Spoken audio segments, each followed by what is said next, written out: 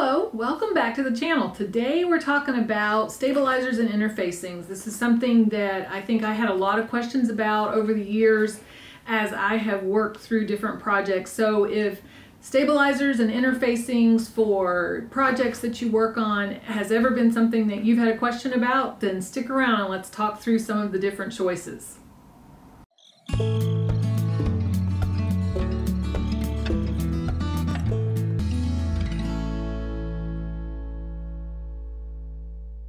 Today I'm working on a by Annie bag, a duffel bag, and this bag calls for both foam interfacing as well as a stabilizer for the lining.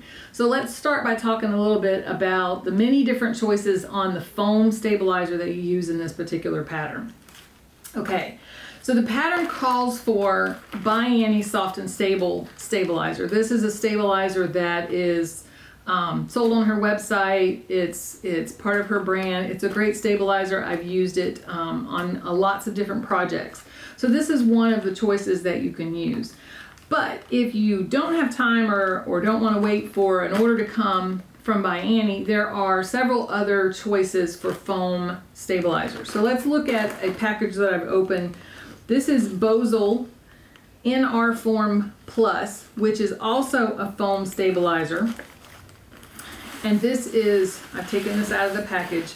This is what a foam stabilizer is. A foam stabilizer is something that will stand on its own. You can see that it stands up on its own, and yet it is something that most sewing machines can sew through.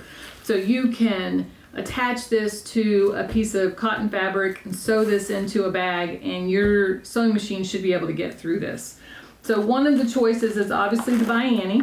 And it's a great choice, and you can buy this on her website as well as I think it's on Amazon and several other places. This other choice is the Bosal brand NR Form Plus, which is the same type of stabilizer.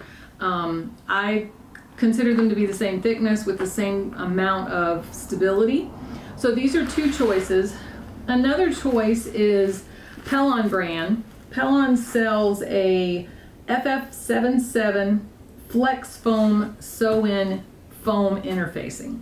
So this interface, and this is the difference between these two, is that this is bought on a board, so there's no folds or creases. This is bought in a package where it's folded and creased, and you can see from this package of a similar interfacing that the folding causes creases, and these creases can be hard to get out. As a matter of fact, I have spent some time ironing on this particular piece already, trying to get these creases out.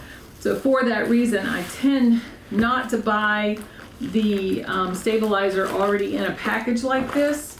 I prefer to buy my stabilizer on a roll so that there's no creases that I have to worry about ironing out or something that I can't get out when I'm working on my project.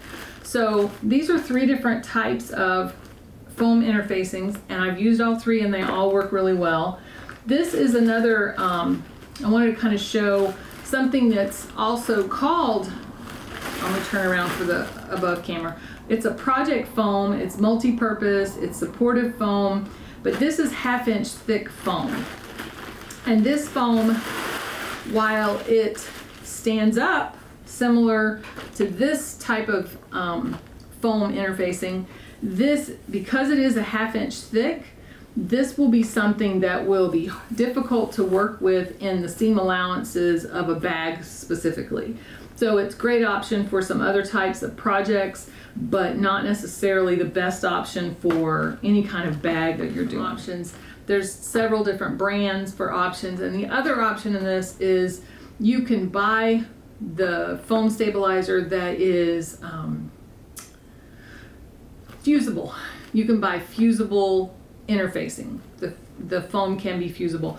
I don't use fusible interfacing personally because I find that if you fuse this to the fabric and then you try to sew the fabric into your project, most often you're sewing it inside out and then you're having to turn it right side out. You may even have to be birthing the bag if it's got a lining in it, and it, you know, depending on the pattern that you're using.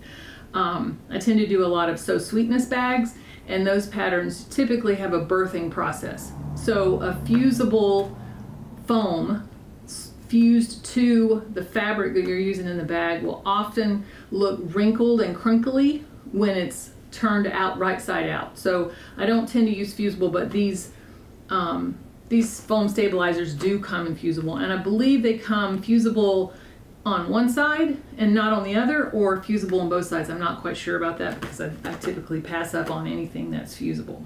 I see this question a lot on some of the discussion boards that I am a member of on Facebook and different places, where folks are asking about fusible fleece. So the question is, can you use fusible fleece in place of fusible foam?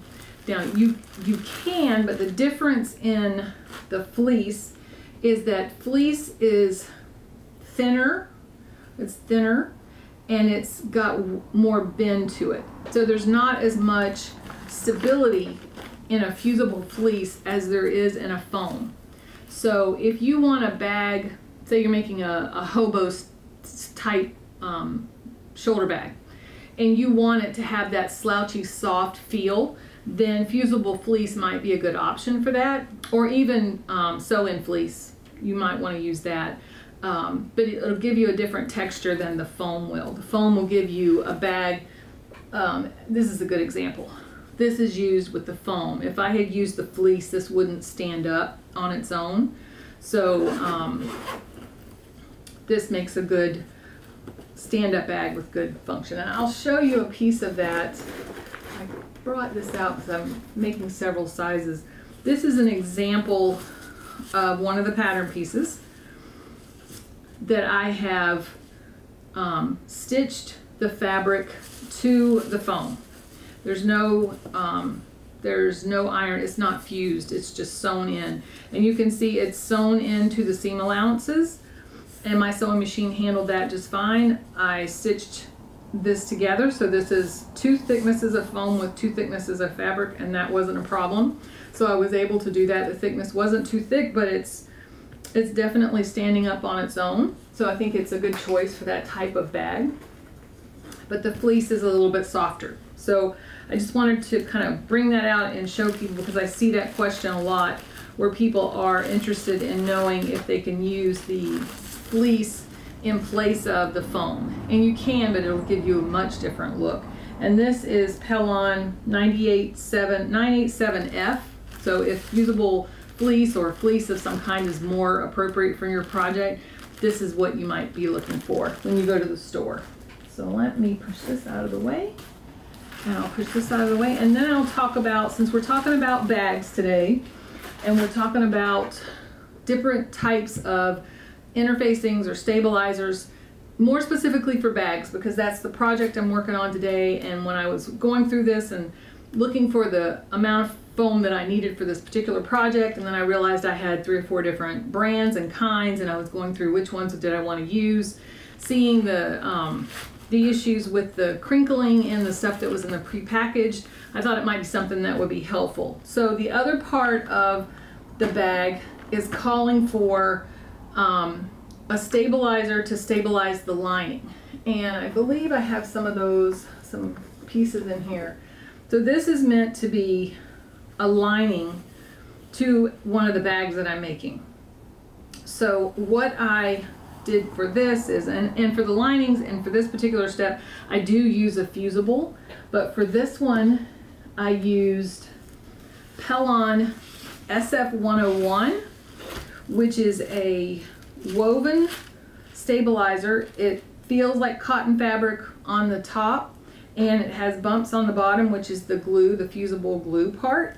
So this is what I used on the linings, and it gives nice shape to the bag, but it's not as thick as the foam. So you use the foam on the outer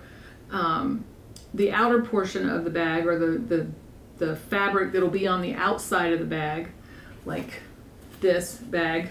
We use foam on the outside, and then when it came to the lining on the inside, we used the SF101 to give that a little bit of firmness on the inside of the bag to the lining.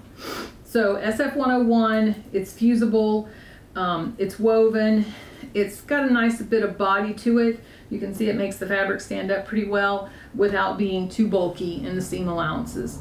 So that's an option. Another interfacing option is Pellon P44F. This is a fusible interfacing, and this is an interfacing that I also use. I don't typically use this interfacing in bags, but what I do when I'm making t-shirt quilts and memory quilts, I will use this interfacing to stabilize my cotton t-shirts. So if the t-shirt's a little bit of a heavier cotton type of t-shirt that I'm putting into a quilt, I will use the P44F because it's lightweight and the t-shirt already has a good amount of weight to it. So I just want to stabilize it so it doesn't stretch during the construction process. So I'll use this P44F for that. But when I am doing a memory quilt and I'm working with a shirt that is got a lot of polyester to it, it's very lightweight, it's very, I call it slinky, then I will use the SF101 on that to give it a nice stability and firmness in the t-shirt quilts that will combine well with the cotton shirts that might be in the quilt that I put this particular interfacing on. So those are a couple of the interfacings that I use on linings and linings of bags, as well as when I'm making t-shirt quilts or memory quilts. So those are good choices for that. And again, these are both Pellon. The heavier one is SF101 and the lighter weight is P44F. And if you have a Joann's in your area, or you can order online, they have coupons for interfacings on a regular basis, and you can often get this at half price. So these are two interfacings I use for those purposes. And the same with the Pellon, the foam. The Pellon brand is, again, I'll give you this one, FS77 Flex Foam Sew-In. This is also a good choice, and I find that when I use it, I personally, just me, like it as well as the By Annie Soft and Stable. So I like both of these. I believe the Pellon, I know the SF101 comes in a black if you're working on really dark material. I think the foam only comes in this natural color, but the SF101, I have seen that in black.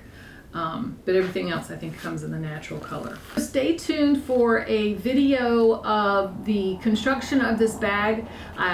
When I started to construct this bag, I looked on the By Annie site because typically with her patterns, in many cases, she also sells an add-on video showing how she makes the bag. This particular one didn't have a video online, so I went onto YouTube looking for a video showing how this is constructed, and I didn't find anything. So stay tuned for a video as I go through the steps of making this bag from the beginning to the end. And also put in the comments your preference on these interfacings. If these are interfacings that you've used, I'd love to hear from you to see which ones you like best, which ones work best for you, or if you have other interfacings that you prefer to use that work better in projects such as making bags. So if this information helped, please give the video a thumbs up, subscribe to the channel, and turn on the notification button so that you'll be notified as we add other videos.